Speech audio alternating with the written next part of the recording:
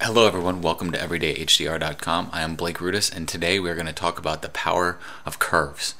The curves adjustment layer is absolutely incredible, not only for correcting your white balance and affecting things on a global level, but getting things into a more local level, like your highlights, midtones, and shadows. Alright, enough of the intro, let's get right into this. I'm going to select the curves layer by pressing down here on this little adjustment layer icon and press curves. You can also get to that by, if you have your adjustments panel open next to your history and your mask, you can go ahead and click on it there too. I don't know how you have yours set up, so for sake of argument, click down here, go to curves. Alright, now curves has these three eyedroppers here. And those three eyedroppers are used to select what is white, what you're telling Photoshop to tell this image is white, what you're telling Photoshop to tell this image is medium gray, and what you're telling Photoshop to say is black. But how do you find those areas? Pretty cool little tricks. You can grab the little white portion of the curves adjustment here, which is just like your levels adjustment without that midtone, and you can drag it down, and that's going to tell you what's black. So that's telling me right now that these areas are the closest areas to what should be considered black. So I'm going to select the darkest one and then zoom back out. Now I'm going to do the same thing for white, but I'm going to grab the black triangle, bring that over to the white side, and see what is white.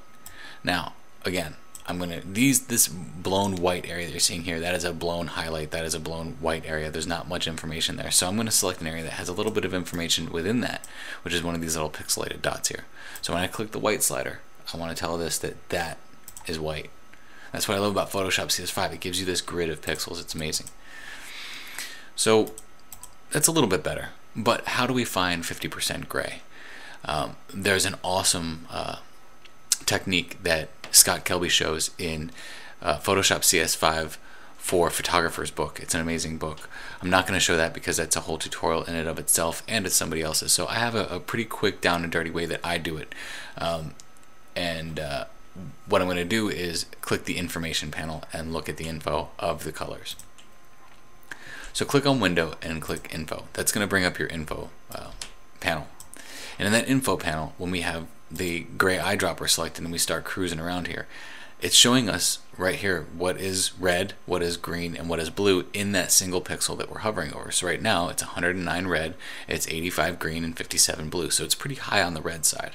What we're looking for is something that's about 123 or 120, between 123 and 128-ish, if we can get to that comfortable level of what is gray.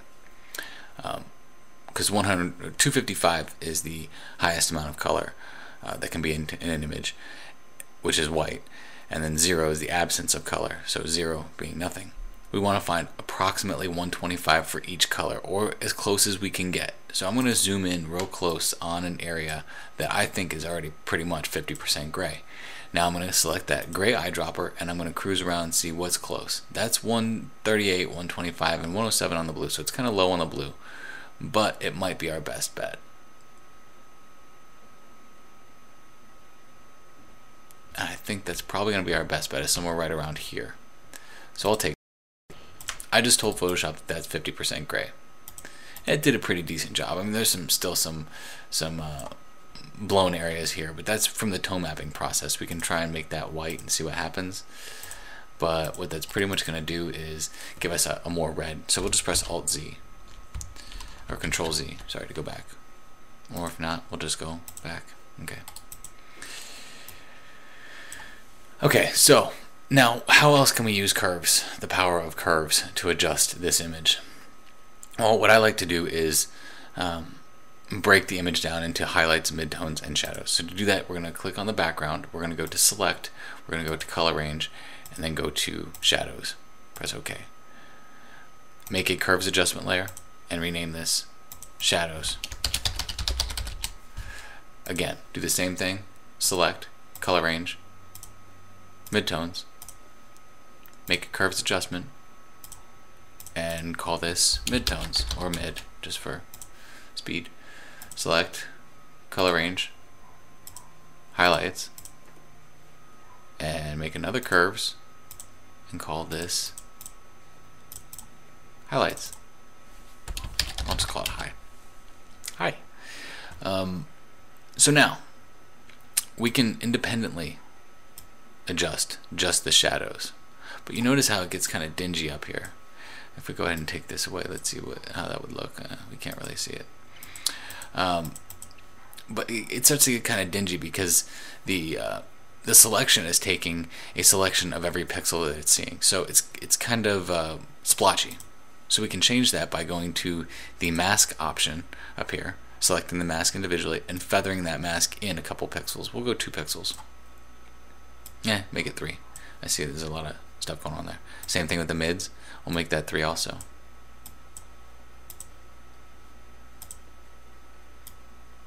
Three pixels is pretty good for this.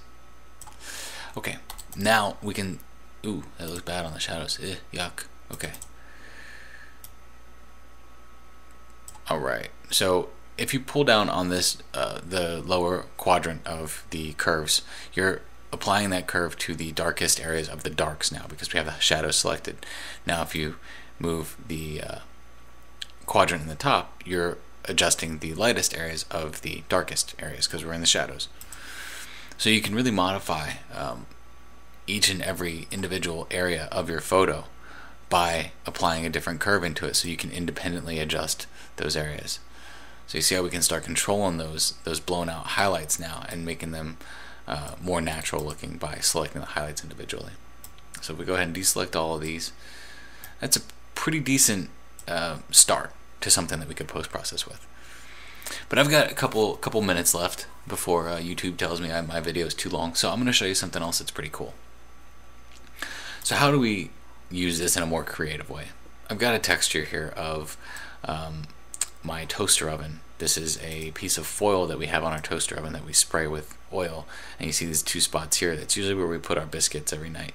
We don't really eat biscuits every night, but we do like biscuits. So, and after a while it becomes a cool texture, not just a functional area to put my biscuit, but it becomes a cool texture. So let me go ahead and delete this, and we're going to do the same thing here. We're going to go to select color range and go to shadows, do a curves adjustment, and we can name this biscuit shadow or something. I know it's not a biscuit, but now we're going to drag this right up and on top of our image. So it's not showing you anything right now, right? Just go ahead and grab that and pull it up a little bit, and now we're starting to see a little bit of texture coming through from our original image, or our original texture. Pretty cool, huh? I know, it's like a $1.50 trick. You can tell all your friends. It's a pretty neat way to add a little bit of, I guess, vintage to this photo. But we can also take it another step further. We can add a little bit of texture into that vintage effect that we've got going on. So here's a texture I have. It looks like old painted wood. It's probably my deck. I don't know. I said deck. Yeah, sickos. And grab that and pull that right in on top of our image. And because this is a texture, I'm just going to grab it and pull it and bring it over top. Now, I'm going to inlay this into the biscuit shadow by pressing the Alt key. And then I'm going to rename or change this to another blend mode, something like overlay or soft light. Soft light's probably good.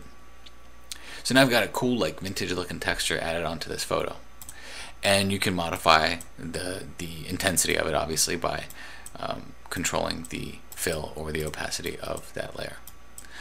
So I hope you enjoyed this tutorial. Hope it helped learn a little bit more about the power of curves and how powerful curves can be, and how you can selectively modify the shadows, highlights, and midtones in an image, and actually have full control over them so that it's non-destructive editing. At any time you can delete any one of those layers if you didn't like what was happening there, and you're back to your original square one product. I hope this helped you. I hope you enjoyed the tutorial. If you like it, comment. If you don't like it, comment. That's fine. I don't have to approve it. And if you have anything that can make this tutorial better, or any tutorials in the future better, please feel free to contact me, because I'm here to make these tutorials for you. Again, this is everydayhdr.com. I am Blake Rudis, and that was the power of curves. Take it easy, everyone. Have a happy weekend HDRing.